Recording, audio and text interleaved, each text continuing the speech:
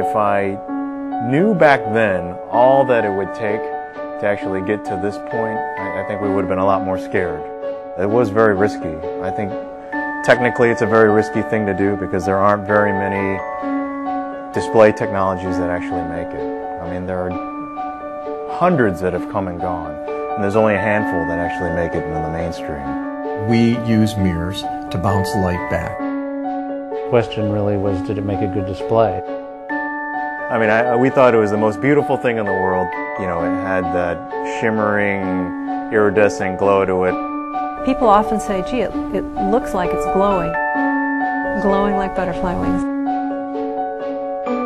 In the same way that you see a butterfly's wings shimmer or a peacock feather shimmer, that concept is what sits behind every Mirasol display.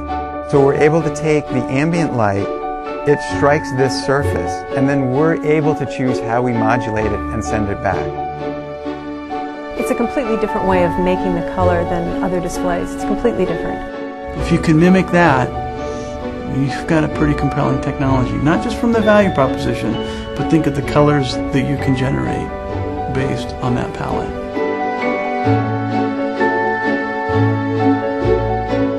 As we move forward in the world of biomimicry and we look for real avenues of change, we're looking for companies to design solutions that are based on nature's designs. The Mirasol display is an incredible example of how business industry can learn from nature. And then you're like, wow, you know, nature is simple because nature is very energy efficient, and we can learn a lot more from nature with respect to energy efficiencies.